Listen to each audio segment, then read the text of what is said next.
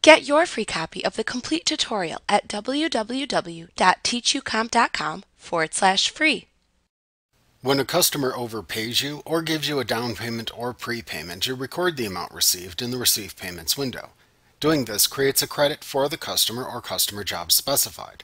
Later on, after you have created an invoice for the specific customer or customer job, you can return to the Receive Payments window to apply the customer's existing credit. To apply an existing customer credit to an outstanding invoice in the Receive Payments window, select the name of the customer or customer job who has the outstanding invoices and the credit that you want to apply.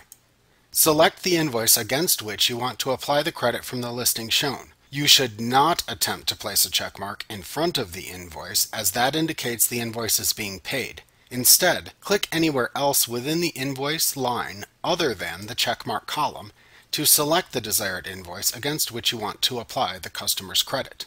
Then click the Discounts and Credits button in the main tab of the ribbon at the top of the window to open the Discount and Credits window. Select the Credits tab if necessary to view any available customer credits. To apply the entire amount shown, click the checkmark column next to the credit in the Available Credits section to mark it with a checkmark. The amount shown will be displayed in the Amount to Use column. To apply a partial credit amount, change the amount of credit applied by simply changing the amount shown in the Amount to Use column if needed. After entering the amount of credit to apply, click the Done button to apply the credit amount to the selected invoice and return to the Receive Payments window. The credit amount applied will appear in the Credits column at the bottom of the window. You can then finish receiving customer payment as needed within the Receive Payments window.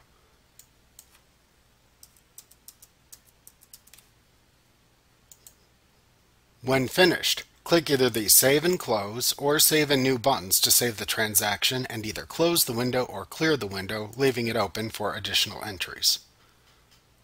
Like what you see? Pick up your free copy of the complete tutorial at www.teachucomp.com/free.